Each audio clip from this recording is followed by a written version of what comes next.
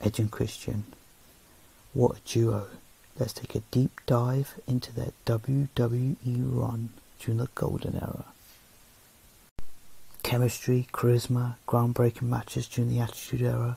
Edge and Christian, along with tag team titles, done it all. Debuting in 1998 with Gangrel. Originally goths and vampires, they were known as The Brood. An obnoxious sunglassing wearing 5-second pose taking brothers that the fans love to hate. Iconic feuds was against the Hardy Boyz. Their rival is best remembered for pioneering the high-flying, risk-taking style of tag team wrestling in WWE. Their matches, including the ladder match at No Mercy 99, is still spoken about today. Who can forget their significant rivalry with the Dudley Boyz, Bubba Ray and Devon Dudley? Ladder matches, TLC matches, they had it all.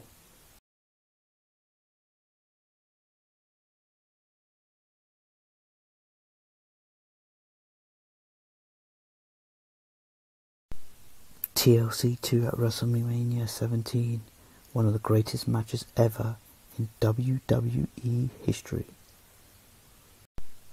In the early 2000s, Edge and Christian Kurt Angle formed an alliance known as Team ECK, a play on their initials. They did a lot of comedy, but they also faced the big stars of the WWF at the time. Team ECK brought in Rhino, and he was a pivotal part in TLC 2 as he helped Edge and Christian win the tag team titles. During an 18-month period, Edge and Christian won the WWE Tag Team titles 7 times. Despite their holy success, WWE decided to split them up in 2001 during the infamous Invasion angle. It culminated at No Mercy 2001 when Edge defeated Christian to win the Intercontinental Championship. Edge and Christian occasionally reunited for brief periods, much to the delight of fans. Their on-screen chemistry remained undeniable.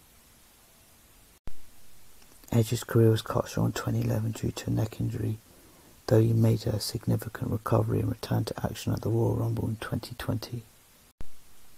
Christian had to retire in 2014 due to serious concussion, but made his return at Royal Rumble 2021, reuniting with Edge.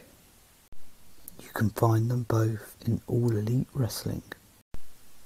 They were both instrumental in elevating the status and expectations of tag team wrestling in WWE during the Attitude Era.